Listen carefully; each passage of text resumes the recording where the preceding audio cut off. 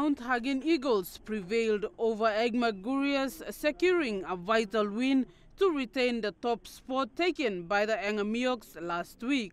In a brutally contested match, the Eagles showcased superior strategy and teamwork, securing a 40-22 victory.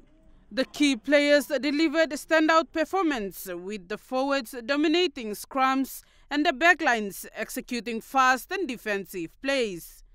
Despite trailing behind with the margin set by the Eagles, Agmark Gurias fought bravely but were unable to match the Eagles' relentless attacks and pressure.